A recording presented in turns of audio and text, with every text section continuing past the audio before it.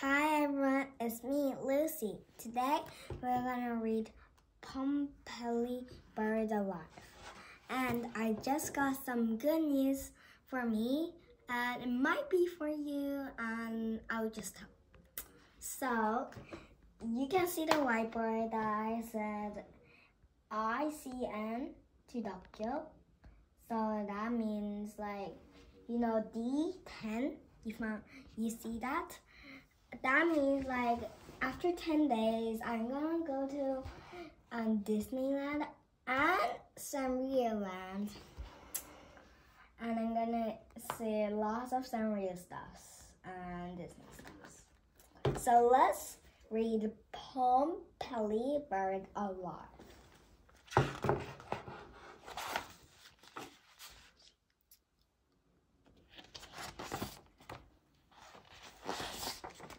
The Sleeping Giant. Once there was a town named POMPEII. Say Pompeii. Near the town there was a mountain named Vesuvius. Say Vesuvius.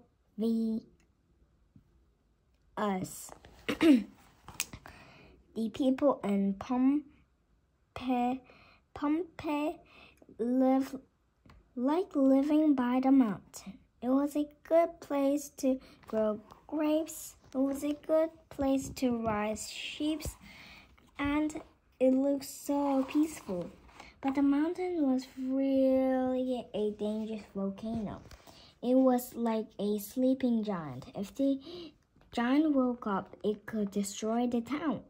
Did the people know about the danger? No, they didn't. A volcano is a special kind of mountain. It has a hole at the top.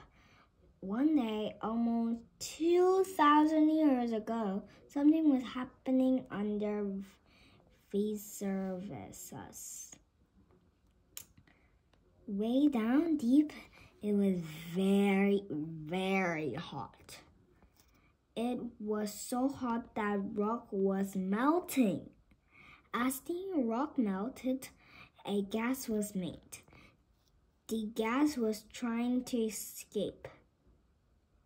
The gas and the melted rock were mixing together.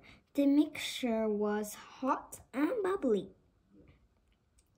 The gas was pushing the melted rock up through Vesuvius. The melted rock was about to blast right up the hole at the top. The day started out the way it always did. The sun rose. People began coming to Pompeii with things to sell. Fishermen were bringing fish. Peddlers were bringing melons and straw hats. Farmers were bringing vegetables. Shepherds were bringing sheep. Carts rumbled through the narrow gates and into town. The noisy carts in the street woke up the people in the houses.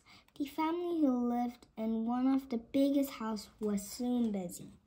The mother went to pray in the courtyard. She put flowers by the statue of a god. The father began to dress. His slave helped him. The children were playing. They were glad it was summer. The slaves in the kitchen were making breakfast. No one in the house knew that something terrible was going to happen. After breakfast, the children went outside. The streets were crowded. People were at work inside the shops. Bakers were busy baking flat bread. Weavers were busy weaving wool cloths. Potters were busy making clay pots. Slugs were getting water at the fountain. A musician was playing his flute. No one in the street knew that something terrible was going to happen. By late morning, many men were at the bathhouse. They were having a good time. Some men were playing ball. Some men were lifting weights. Some men were talking in the steam room. Others were soaking in the hot pools. The father from the big house was there. His slaves were rubbing oil on his back. No one at the bathhouse knew that something terrible was going to happen. So I think this is the father from the big house, because I think this is a packet of oil. By noon, the town meeting place was full of people. Some people were looking for things to buy. Some people were talking to their friends. Lawmakers were meeting to make new laws. Visitors were looking at the beautiful buildings. The mother from the big house was there.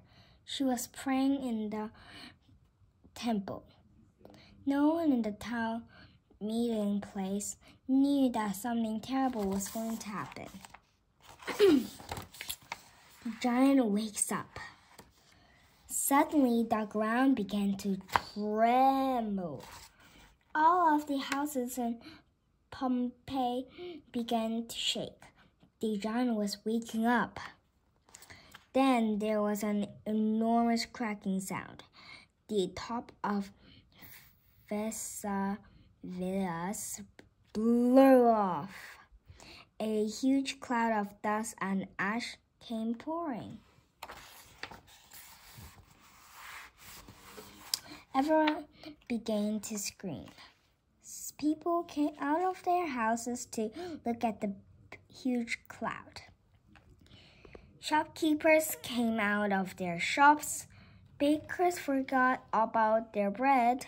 Farmers forgot about their fruits and vegetables. And lawmakers forgot about the new laws. The cloud was getting bigger and bigger. The cloud hit the sun. It was dark. Tiny hot petals began to fall on the people in Pompeii. Some people found pillows to cover their heads. Some hid inside their houses. Everyone was running and pushing and shoving and shouting. Some people ran toward the town gates to get away. Others went home to protect their jewelry and gold coins. A few went to the temple to pray. Could the gods save them? The day became as dark as night. A horrible smell filled the air. It was like rotten eggs. People rushed toward the sea. A few held torches to light the way. The sea was wild. Huge waves kept crashing into the beach. Fish was left flopping in the sand. The family from the big house was able to get into a boat. They were able to get away.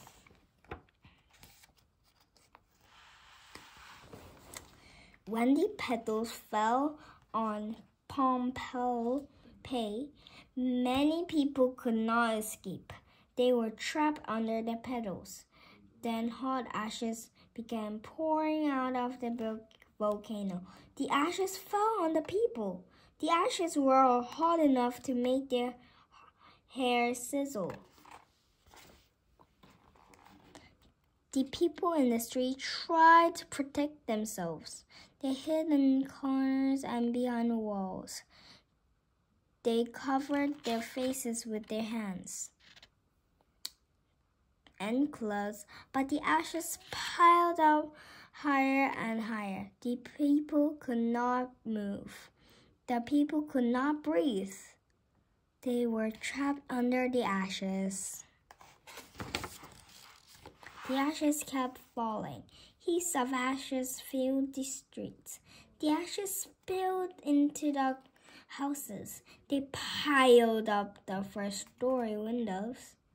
They piled up to the second-story windows. The people inside the houses were trapped too.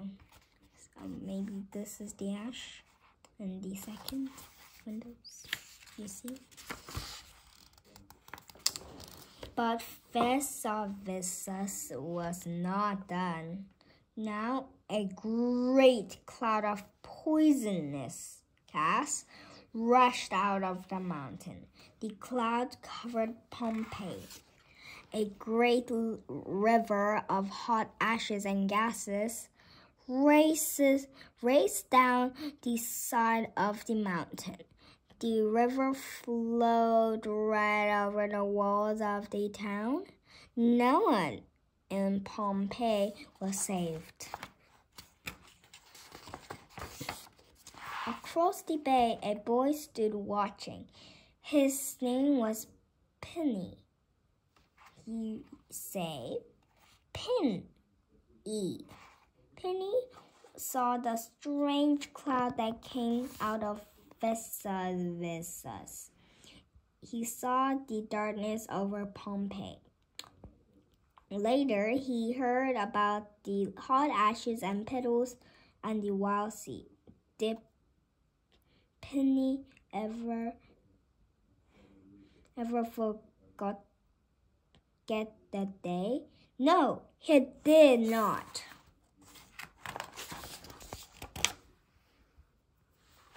So, we read to chapter 3.